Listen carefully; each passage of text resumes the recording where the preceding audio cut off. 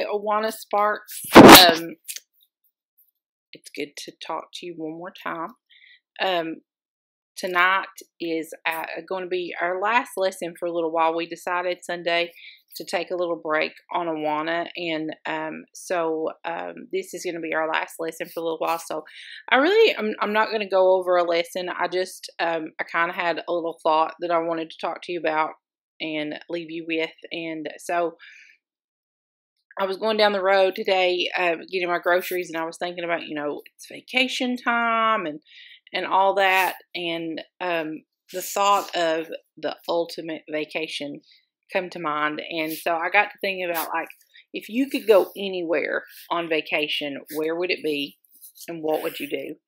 And then I got to thinking about how that related to salvation, and that, a lot of times when we go places, you have to have a ticket to get in places. And, if you go to Dollywood, you got to have either your season pass or you buy a ticket. If you get on a plane, you've got to have a ticket before they let you on the plane. And I thought about, when we receive salvation, that's our ticket to the ultimate vacation. Vacation for me is somewhere I can go and I can relax, and you don't have to worry about all the normal day-to-day things. It's kind of, your burdens are gone. And think about with salvation that, that's the promise of when we leave here, when we die, that we are going to go somewhere where it's paradise. You're not going to have to worry about anything. It's all going to be it's just going to be wonderful. And that's the ultimate vacation. So that's the thought that I wanted to leave you with.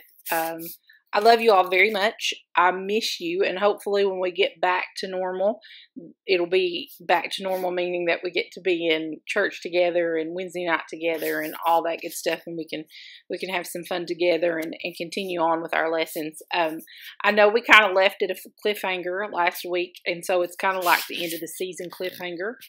Joseph was sent to Egypt.